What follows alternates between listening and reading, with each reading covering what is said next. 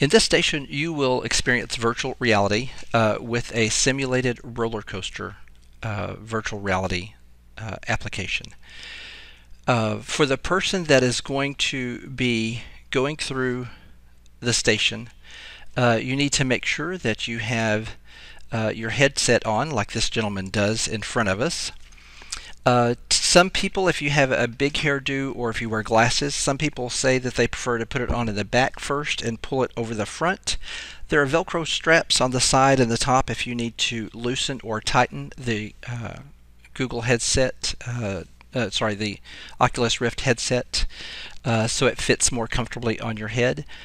If your glasses are large, they have large frames, then you may have to take them off. But if you do that, that means it may be the roller coaster ride will be out of focus for you.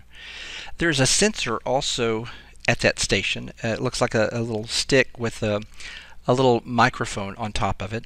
You want to make sure that that's pointing at you when you put on the headset, and that someone, not you, if you're wearing the headset, but somebody else will double click the Oculus Rift icon on the desktop if Oculus Rift is not already started, and click on the library link near the top if it's not already in the library, and then double click the roller coaster roller coaster game that is there. When you have the headset on, that sensor, once the game starts, is going to detect where you're facing, and so you just want to keep facing forward until you see the roller coaster game start. You'll have 3 roller coasters in front of you. You'll have a green one on the left, I believe it's on the left, yellow one in the middle, and a red one on the right. Whichever one you stare at, just move your head from side to side. Whichever one you stare at, you'll see a loading bar at the bottom, and it will start loading. Once it completely loads, it'll put you on the roller coaster track for that one, and it will start the roller coaster. Once you get on the roller coaster ride, then you're welcome to look around you. You can look over the edge, you can look forward.